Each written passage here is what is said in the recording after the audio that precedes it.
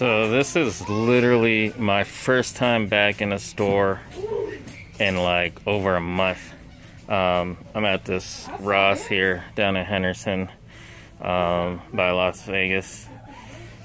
Marvel Legends are back. So I just thought I'd take this little video to give you guys a heads up for anyone interested. These are the only two. There's really nothing else worth showing. But yeah, it's the Sugar Man Build-A-Figure wave. I don't think there's really anyone from this wave that I want. So Weapon X is kinda cool, but for 10 bucks.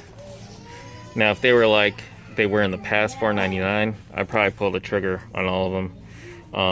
But at 10 bucks still, these aren't characters, including the Build-A-Figure, that I have to have in my collection. But I just wanted to give you guys a heads up for anyone who might be interested.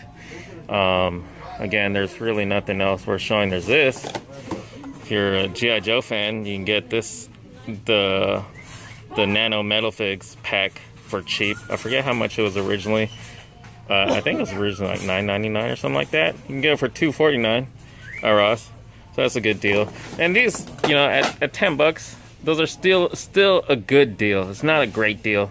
Still a good deal if these are figures that you need in your collection. So go check out Ross if you have Ross. If you don't, that sucks. Sorry for you.